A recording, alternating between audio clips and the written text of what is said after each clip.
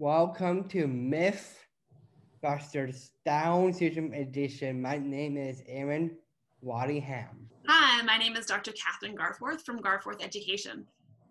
Hi, my name is Eleanor Stewart, and I'm from the Down Syndrome Resource Foundation. I'm the Director of Education and Services. And we're here to dispel some myths about Down syndrome. People with Down syndrome are stubborn. Nope, I could change my mind in a world knows. Yeah, I've seen you be very flexible and change your mind. I think one of the reasons why this happens is because there is that issue with the auditory processing and slow processing speeds and their ability to understand and take apart the language that's being said to them. If an individual with Down syndrome is presented with the information, they can understand it. If it's presented to them in a way that they can understand, in a vocabulary that they can understand. Now, this doesn't mean talking down to them like they're a baby. It means presenting that at a level that they can understand, and they can have flexible thinking.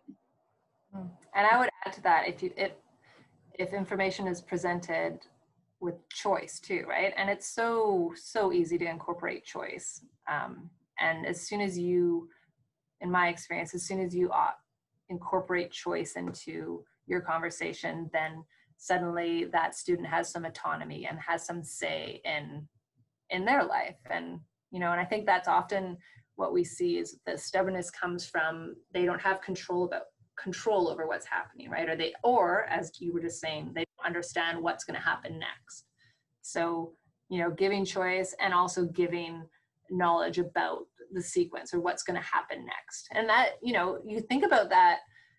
I was at a conference once, and the woman, she had a really good example of how, when we're in our cars and there's a traffic jam and you don't know what's happening, right? You're like, oh, and you start to get anxious and kind of irritated because you have no idea how long you're going to be stuck in that traffic jam. But when you bring in that visual piece of, Google Maps that says, oh, there's a 5-minute traffic jam, then your anxiety, your irritation kind of reduces because you're like, oh, okay, at least I know that I'm stuck here for 5 minutes, and I can see, that visual shows you where that traffic jam is, and you can see that it clears up a few kilometers down the road. And I find that really is a good example for the students that we work with, because who doesn't want to know what's coming next, right? I always want to know kind of what. I hate it when a surprise is thrown at me, or, my husband's like, suddenly we gotta go out and pick up, some random errand that was not in my plan. I think it just really, I get that. I connect with that stubbornness because. Well, and I don't think it's right to say that people with Down syndrome are stubborn. I think it's right to say that people are stubborn. It doesn't matter that they have Down syndrome, because people by nature are stubborn, and there are better ways of approaching things to reduce that tendency to stubbornness. Yeah.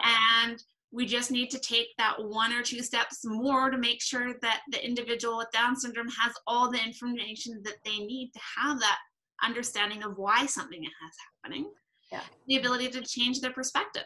And again, that has to do with executive functioning and cognitive flexibility, and giving them the skills to see other scenarios and opinions on a situation.